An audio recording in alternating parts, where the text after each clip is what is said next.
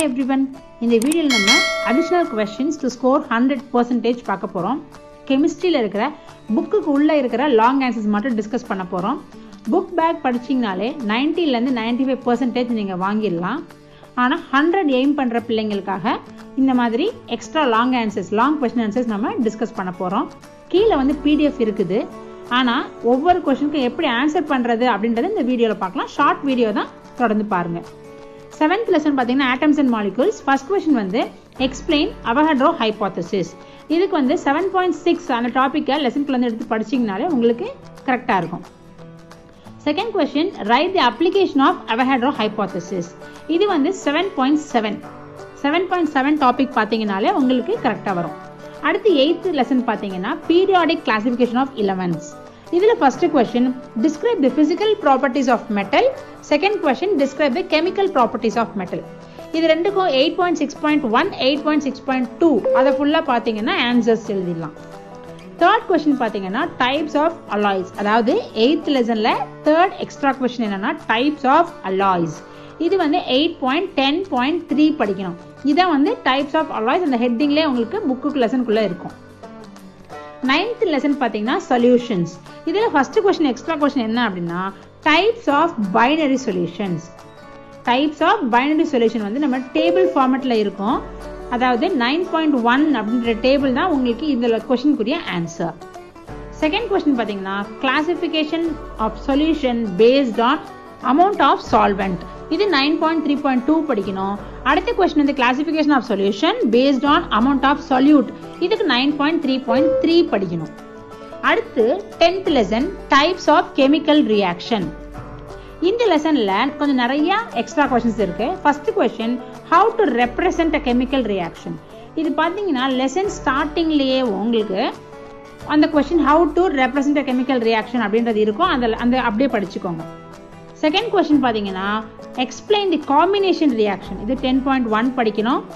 explain the third question, explain the decomposition reaction. இது 10.1.b. இது 10.1ல A, second question, third question 10.1.b. explain fourth question, explain the electrolytic decomposition reaction வந்து 10.1.b லயே தான் இதுவும் இருக்கு. fifth question, explain the photo decomposition reaction. இதுவும் 10.1.b. sixth question, explain the single displacement reaction 10.1.c படிக்கணும் லெசன்ல.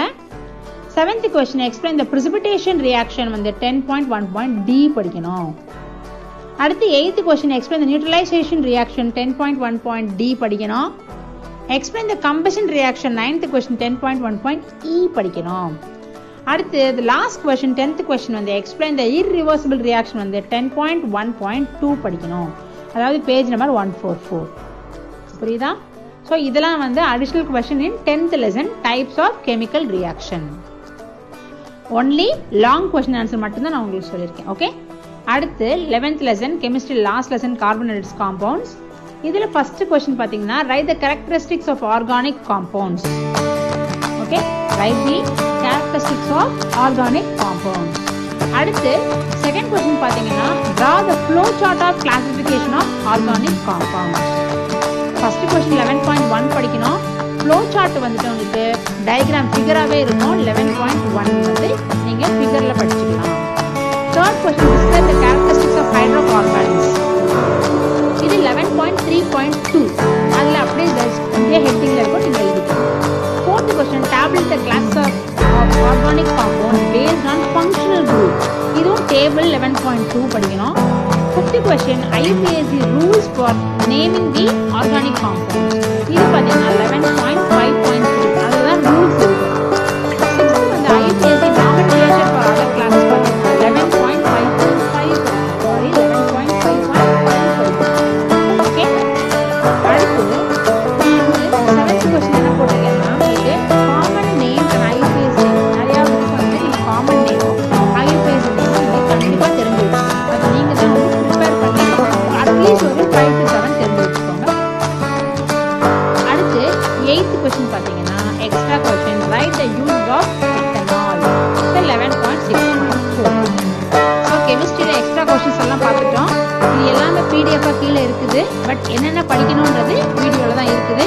இதே மாதிரி அடுத்து நம்ம பயாலஜி